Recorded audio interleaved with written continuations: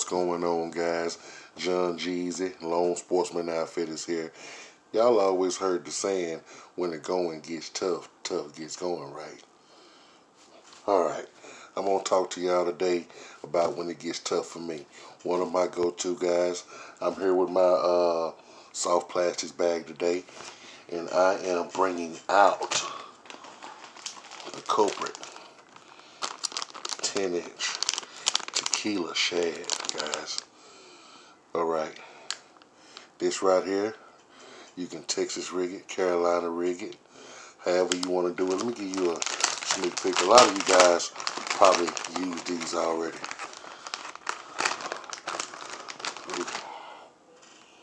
As you can see, it's on a purple tint and a little dark black tint. But guys, I mostly use these on Texas rig.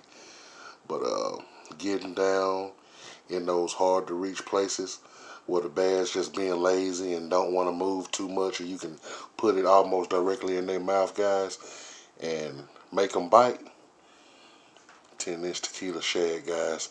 You can put it right down where they live at, and I guarantee you, they almost cannot resist this. Alright?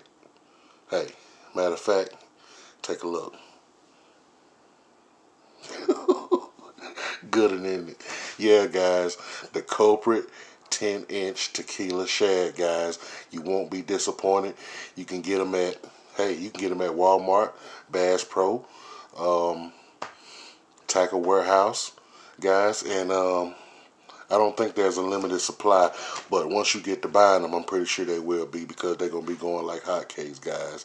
The Culprit 10-inch Tequila Shad, I like to Texas rig it. Like I said, when the going gets tough, that's one of my go-to baits, and I absolutely slam them babies with that 10-inch Tequila Shad, guys.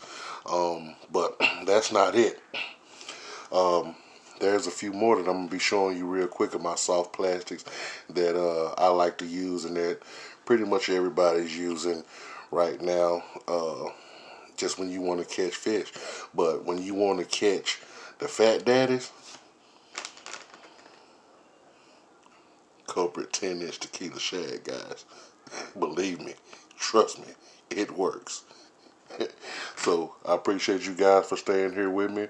John G, Lone Sportsman Outfitters, Nautica Fishing, Jordan Fishing, and I'll see you guys tomorrow with a different video on soft plastics. I'm going to show you what I like working with. You guys holler back.